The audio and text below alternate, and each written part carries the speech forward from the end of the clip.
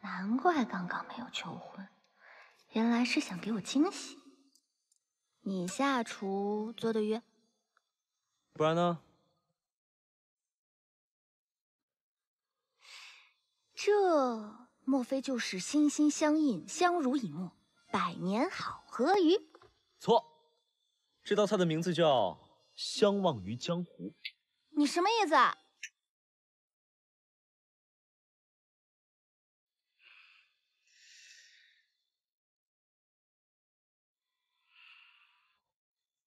我其实想跟你道个歉。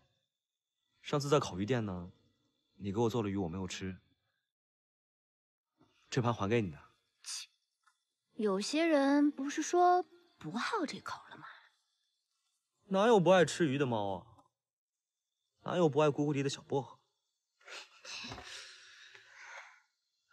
这鱼卖相还不错，不知道是不是徒有其表啊？那你试试看。为了求婚还专门学习厨艺，算他有点诚意。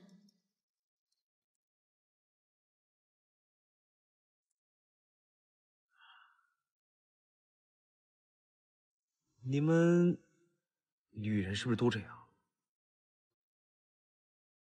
我怎么了？好吧，那我就满足你。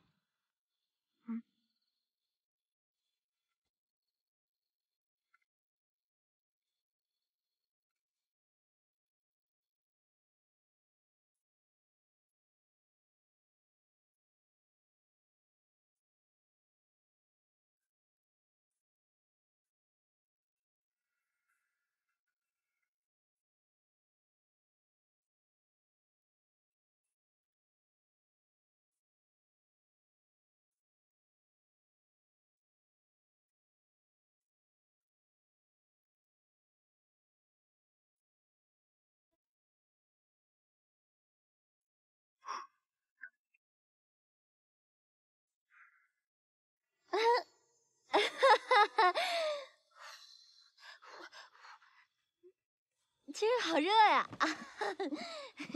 可真热，今天怎么这么热呢？哎，你热吗？你不热，我可热。你摸摸我，哎，真的好热呀，太热。真的发烧了？你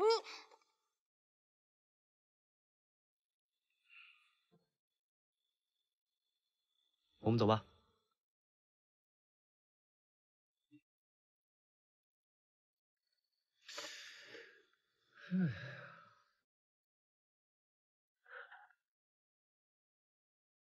我休让你死定了！这家伙今天怎么这么沉得住气？这孔明灯也放了，鱼也吃了，怎么迟迟不见动静？你不是怕水吗？本王子已经克服了这个不值一提的缺点了。你别以为今天你放了孔明灯，又做了顿饭，还带我划了船，就算补偿我。这我知道。那难道他已经准备好了婚书？小薄荷，从今天开始呢，这3颗魂珠就交给你了，你好好保管。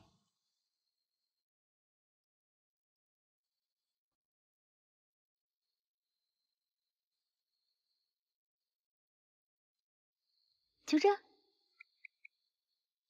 不然呢？这么贪，蓝魂珠明天能给你。我说的是魂书，不是魂珠。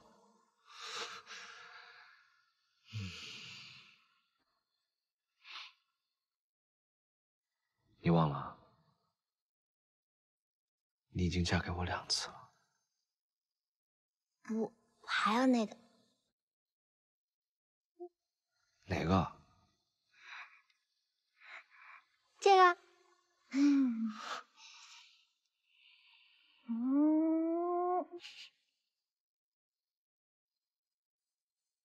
其实这段时间我一直都想问你，我不在的时候你过得好不好？但是，我又很害怕，你回答的是不好，而我却无能为力。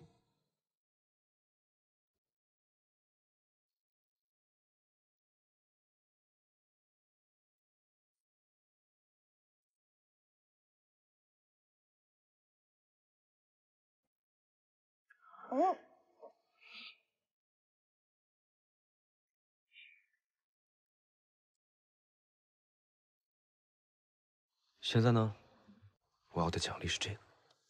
原来只有你能够让我莫名的心动，别问我为什么，其实真的不懂。原来只有你能够让我陪在你左右，我们不好了，不好了，小薄荷它不见了。石明香，屏住呼吸。罗峰，罗峰，罗峰！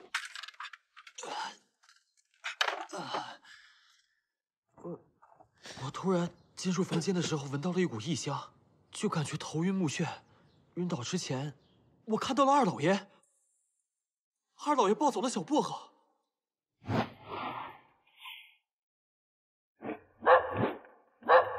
难道是他？禀二少爷，小厮发现招财死在二老爷的院子里，边上还有这封信。莫修然，若是想救你的女人，便用你自己的性命来换。明日申时，让莫雨季带着完整的蓝魂珠来依善堂交换。疏忽，你要是敢动小薄荷一根汗毛，我一定将你碎尸万段。你要的东西我已经带了，不过得先把小薄荷放了。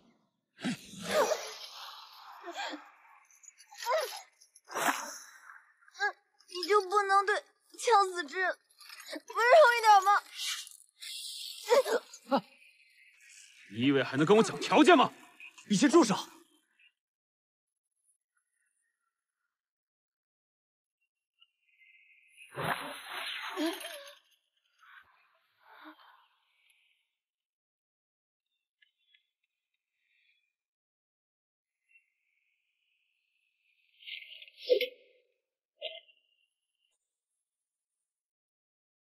你竟然还活着！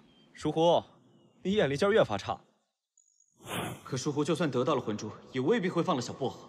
你这样不就白白牺牲了吗？子墨兄精于石雕，对魂珠颇有研究，不如我们以假乱真。在绝对实力面前，所有的伎俩都毫无意义。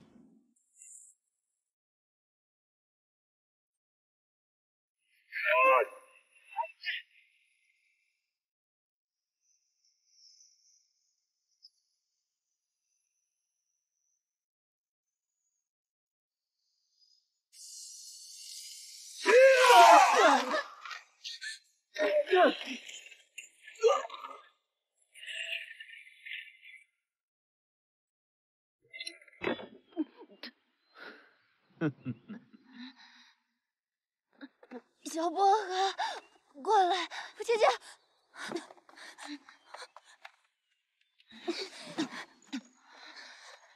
姐姐，王子殿下解除契约后，实力大不如前，你快和王子殿下重新缔结契约。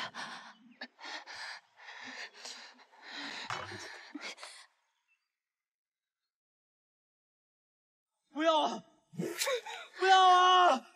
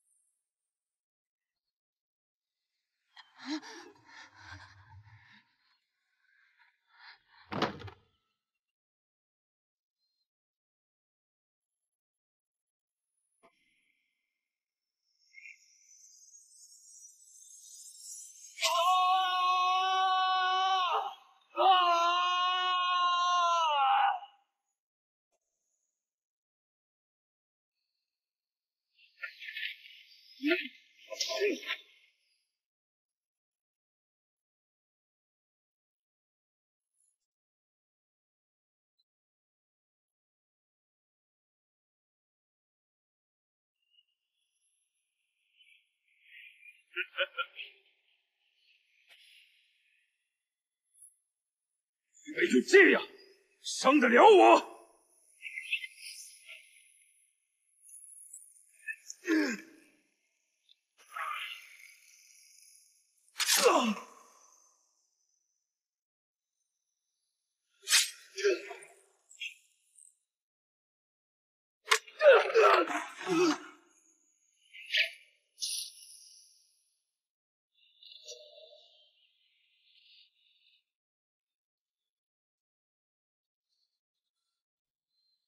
不可能！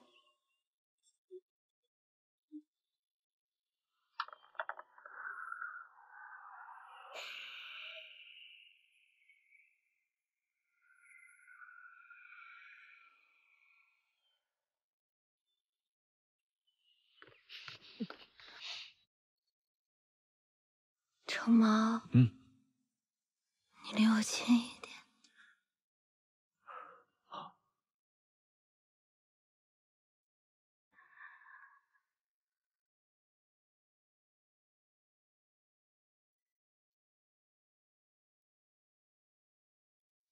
你我的相遇就像奇迹，这夜晚晚来结局记。成毛，契约解除了，你不会为我而死了。傻瓜，有我在这里，我是不会让你死的。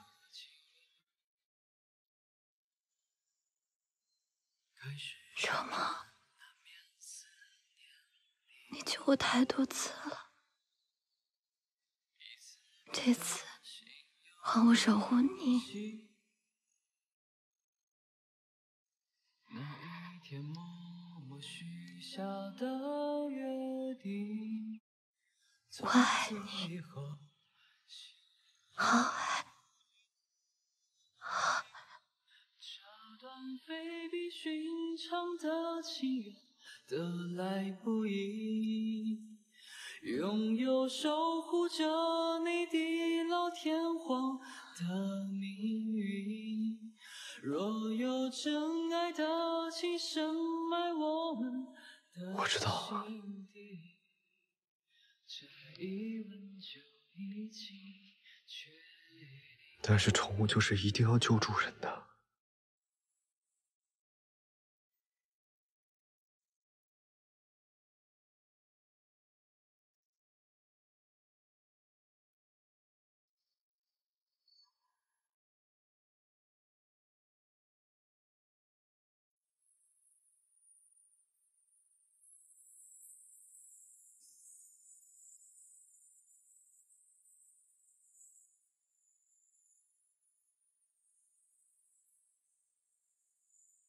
小薄荷姐姐已经做了快1年的薄荷蜜，要唤醒这只猫。你们确定要唤醒的不是薄荷姐姐的脑子吗？小丫头有功夫在这里扯闲篇，不如去帮我给小薄荷熬汤。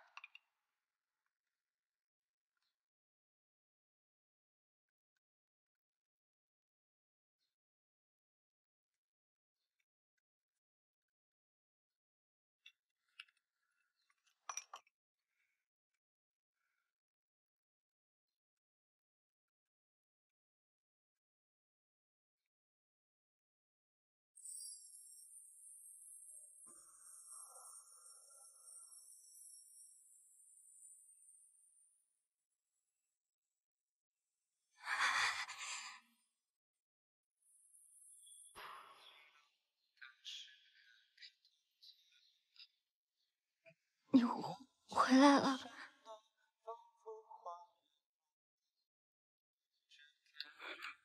我以为你再也起不来了，我以为你不要我了。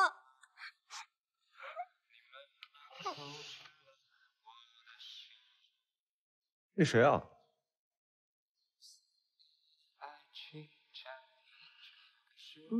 你失忆了？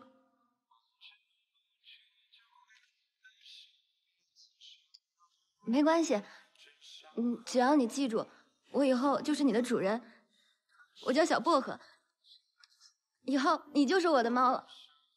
我去拿点薄荷蜜，你肯定能想起来了。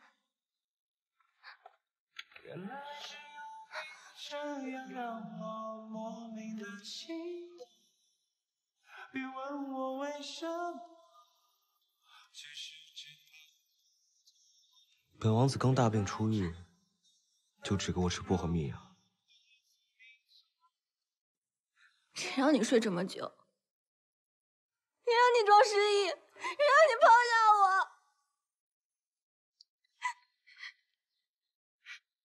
傻瓜，我怎么忍心抛下你？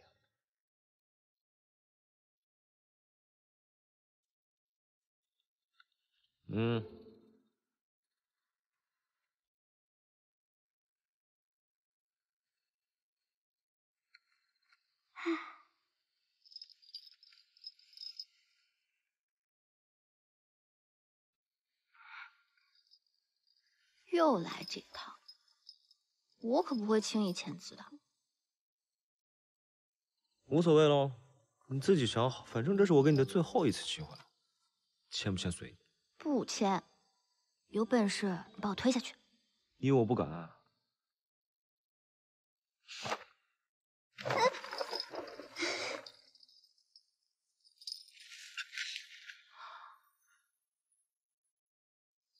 你真敢推我！我这叫推啊！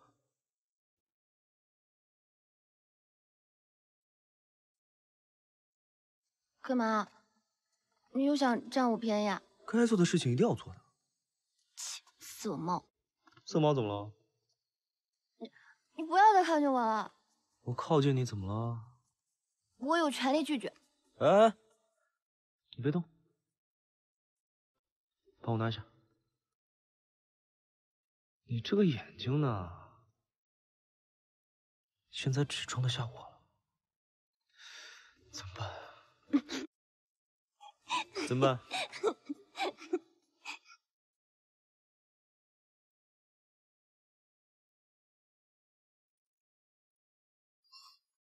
我气到你了？只是这样，可不行。那你还要怎样？